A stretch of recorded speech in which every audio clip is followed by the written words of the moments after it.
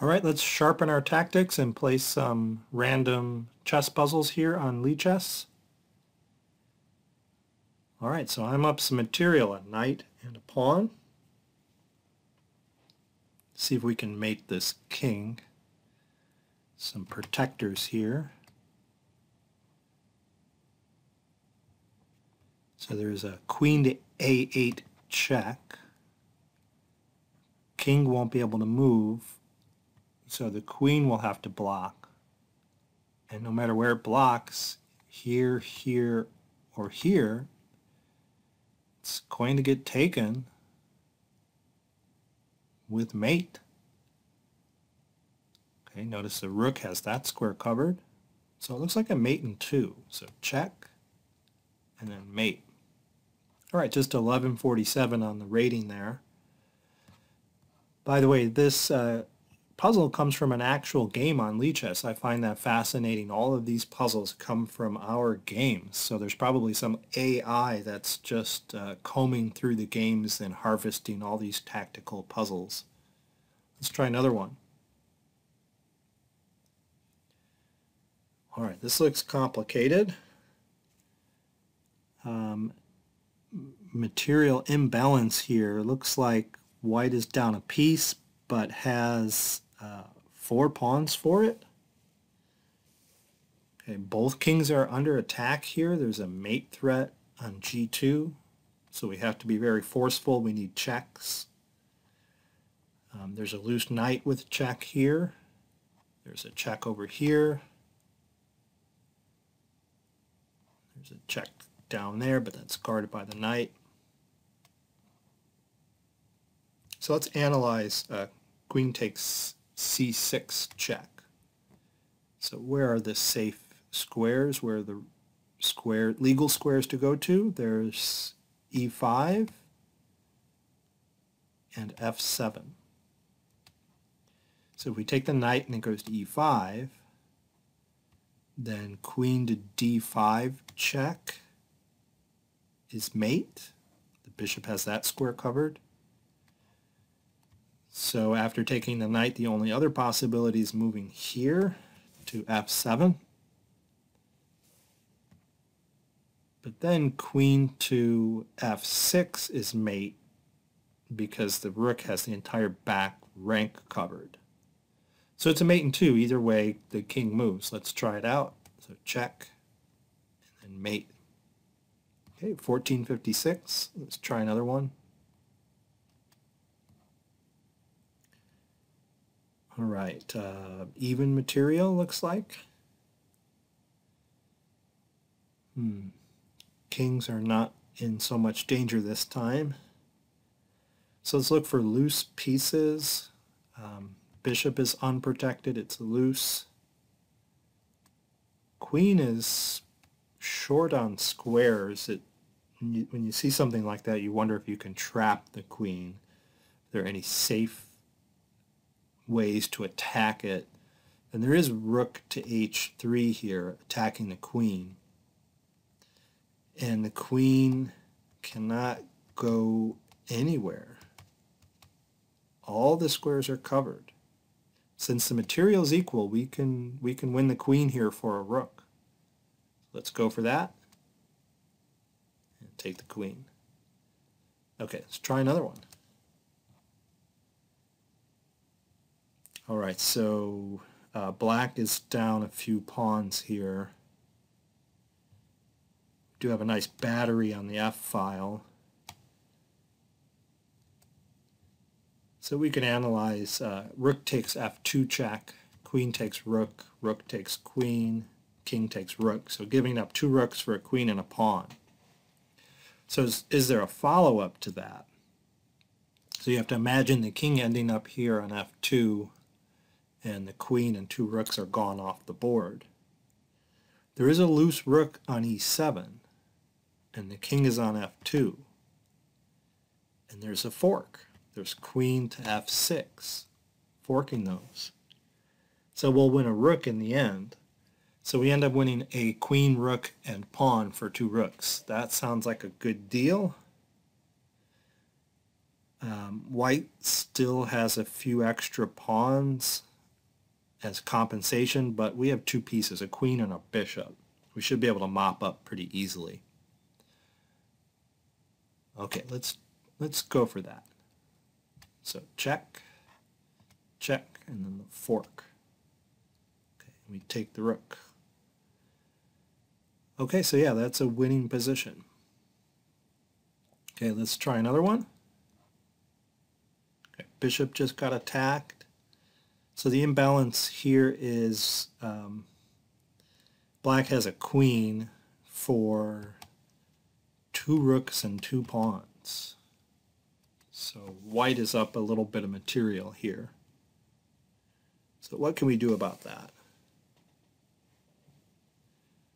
Well, we look for forcing moves, captures, and checks. So queen takes h3 check, forces the king to g1, and since the knight is guarded by the bishop, queen to h1 is mate. So it's a mate in 2. So we play it. Check and mate. Okay, let's see if we get a harder one. Okay, these rooks are opposed on the G file. Material is about equal. That rook is guarded twice.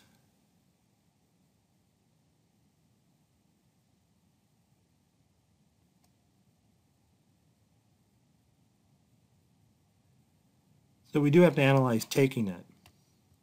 And then the queen takes back. And we don't continue to trade. What we'll do is move the other rook over to g1, pinning the queen to the king, and the queen will not be able to take our queen. And we're going to win the queen for the rook. So we're going to go up material. So let's do that. Check. And then pin the queen. And we win the queen for the rook. Okay, we'll try another one. That wasn't so hard.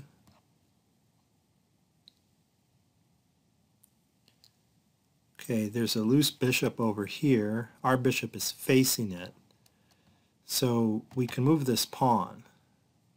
We can push it forward and attack the knight. But that doesn't seem too forcing because bishop takes bishop. And then we have our choice. Well, we can't even recapture the bishop because the pawn is pinned. So we'd have to take the knight back. So more forcing is e takes f4, attacking the queen. The queen has to get out of the attack by like taking the pawn or moving back or something, and then we take the bishop. And there's no way for the queen to guard the bishop. There doesn't seem to be a counterattack, so we'll win the bishop. Okay, there we go. Not hard at all. Let's try another one. Okay, so we're down a bishop in this position. So we need something to attack this king. Doesn't have a pawn cover here. So what about rook to d7, making a battery along the 7th rank? So what's the defense? Rook to d7. Black has to defend the g7 point. There's no safe checks on our king. There's rook takes g2, king takes g2. There's no follow-up to that. So what's the defense? Rook to d7. You can't block like this. We'll just take the rook, followed by mating on g7 anyway. I don't see any way to defend g7. Black's going to have to take our rook with his queen and give up the queen for the rook. There's no way out of that. Let's play it. Okay, and that's it. All right, 1632. The rating's getting a little higher. Let's go for another one. Okay. So right in line here, but there is this fork. Too easy. All right, we're only down a piece, so if we fork here, we're going to get the queen. So let's go for that. And that queen is guarded by the bishop, so we don't want to take with our queen. We want to take with the knight. Okay, we'll try just one more. Okay, bishop is under attack. Looks like we're 3 moves into the opening. Strange opening. This came from a real game with players rated in the 1900s, and white played e4, d4, bishop to c4. Meanwhile, black played a6, b5, and h6. Okay, black deserves to be punished here for that terrible opening. So what do? Well, we look at that f7 square. That's weak. Okay, this diagonal is weak as well. So what if we take? So bishop takes f7. It's more forcing than attacking f7 again, like putting the queen here or here. Is just going to allow some kind of blocking move like e6. So it's more forcing to consider bishop takes f7 check, king takes back. Can we get at that rook in the corner, like queen to h5 check? If he blocks with g6, then we have queen to d5, forking the king and the rook. So we get the pawn and the rook for the bishop. And I don't think our queen's getting trapped. It has the a7 square. So bishop takes f7 check, king takes f7, queen to h5. g6 is probably forced. If the king comes forward, it could get mated. Like if it came to f6, queen to f5 is mate. If it came to e6, queen to e5 is mate. So that's it. We're going to get the rook in the corner. Let's try it. Check. Check. Fork. Rook. All right, black deserved that one. Okay, thanks for watching the tactics.